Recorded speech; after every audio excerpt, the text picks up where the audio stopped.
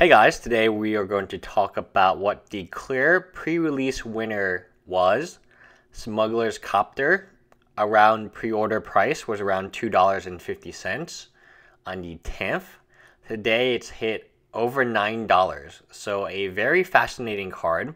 Not one that I would have predicted, mainly because it's a non-mythic. So it's very rare nowadays to see a non-mythic go up in price as drastic as Smuggler's Copter has on Kaladesh.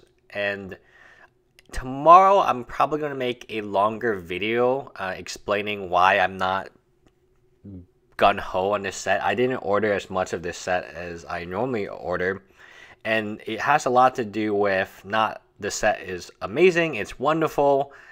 I just have to budget, because if I want to buy something like Modern Masters 2017, which I know I will buy, I have to start saving money today, because this game is just getting out of hand expensive, and it's hard to continue to spend this money at this velocity.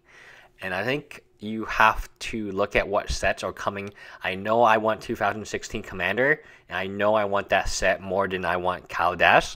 And if there's a few masterpieces or something like that, I would be willing to buy them as singles, but I'm not going to go hunting for them like I did for Battle for Zendikar. And I will tell you a very sad story. One of my friends, he's a guy who buys a box of every set, but when Battle for Zendikar came out, he bought 6 cases of it.